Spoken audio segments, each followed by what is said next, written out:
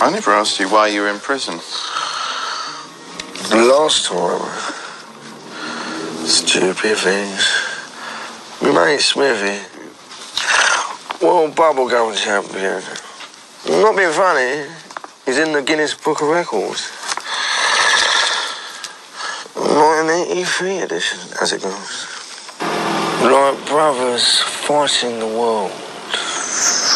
Respect, trust and honour.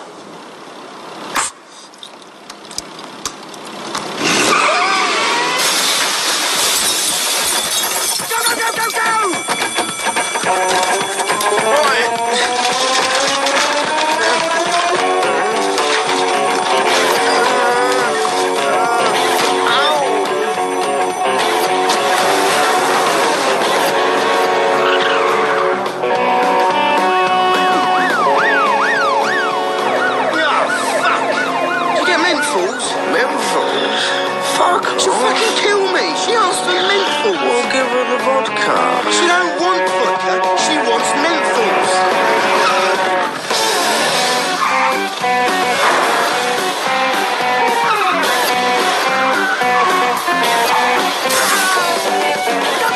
Go! Nah, I don't believe it. These aren't fucking menthols either. They're just in a green packet. I've got 10 packets of green cigarettes. Hurry up. 25 quid 60? Women, they think they can boss you about in everything, don't they? And one day, Smithy got a tip-off. 20,000 quid. Just keeps under the counter. Not a cop shop in 20 miles. Fucking... It was fucking irresponsible. No pride of ownership.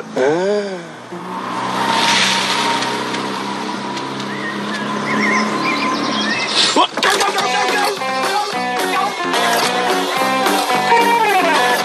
Right.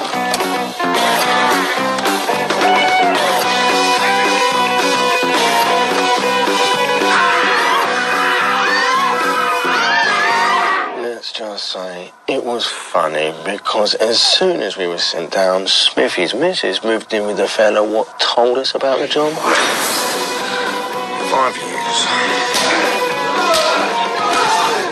Pretty steep sentence. Were you armed? No.